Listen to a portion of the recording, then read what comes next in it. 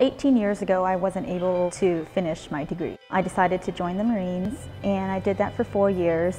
For me, it was just a way to explore.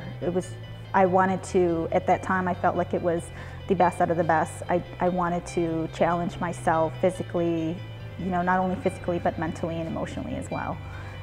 And I did that. During that time, I met my husband, and we both got out at a good time and started a family.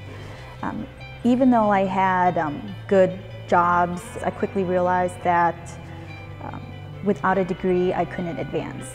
So that was what prompted me to come back to school. And I knew that coming back to school was going to be hard. With a full-time job and a family to raise, I made sure that my family was taken care of. I wanted to be sure that if I was going to do this, I'm going to go through with it.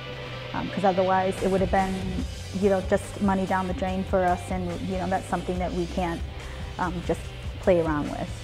What got me through it the most was my faith in God. I think without that faith, I would have probably given up a long time ago.